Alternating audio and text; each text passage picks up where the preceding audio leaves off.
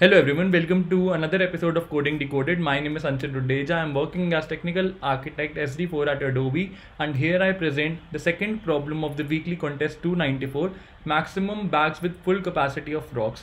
Here in this question we are given various bags, and with each bag we are told that this is the maximum capacity of the bag, this is the current number of items in that bag. Along with this, we are also given the additional rocks that can be placed in those bags. What we need to do, we need to place these rocks in those bags such that maximum number of bags gets occupied to their full capacity. So here they have provided us with an example. I'll be walking you through this example as well as the algorithm to go about it, why the presentation. So let's quickly hop onto it. Leetcode 2279, maximum bags with full capacity of rocks. It's a medium level question on Leetcode. However, I feel it's an easy question. And in case if you have any doubt understanding this question, or if you want to ask anything from me in general, please feel free to ping on the Telegram group or the Discord server of Coding Decoded. Both the links are stated below. Now let's get back to the same example that was specified. I have added one more entry in the example so that you get a good hold of the concept. Here the capacity of bags are specified as 2, 3, 4, 5, 10, and the current occupancy of each bag is 1, 2, 4, 4, 6. So the first bag has a maximum capacity of 2 and the current occupancy is 1. What do? We iterate through all these bags one by one and we identify the vacancy for each bag. For example, what is the vacancy of this particular bag? It's 1, so I have written 1 here. What is the vacancy of this particular bag? It's again 1, I have written 1 here. What is the vacancy of this particular bag? It's 0, I have written 0 here. What is the vacancy of this particular bag? It's 1, I have written 1 here. And what is the vacancy of this particular bag? It is 10 minus 6, which is 4. So the last element in the vacancy array turns out to be 4. Now once you have created this vacancy array, what do? You sort this array up. So let's go ahead and sort this up. So the array gets sorted to something like this: 0, 1, 1, 1 followed by 4. Now it's time to fill in these bags with the additional rocks that are specified in the question. So how many rocks are specified to you? You are given only 2 rocks. So one by one, let's iterate over this vacancy array. So right now the count is 0. In the first bag there is no vacancy. Therefore since it's already full. So let's create the full bag count FBG and initialize it to 0. And since for the first time this bag is already full, so let's update it to 1. Let's proceed ahead. Next we see is 1. And do we have additional rocks available? Yes, we have additional rocks available. So what do? You assign 1 rock to this bag. So one rock gets assigned to this bag and this value gets updated to 0.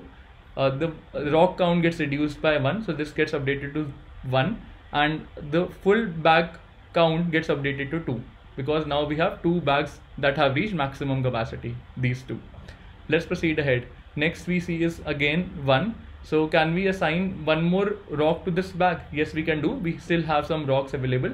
So it gets assigned. So this gets updated to 0. This also gets updated to 0. Since we have assigned this rock to this particular bag, the vacancy gets reduced to 0 over here, and the total full bag count gets updated to 3.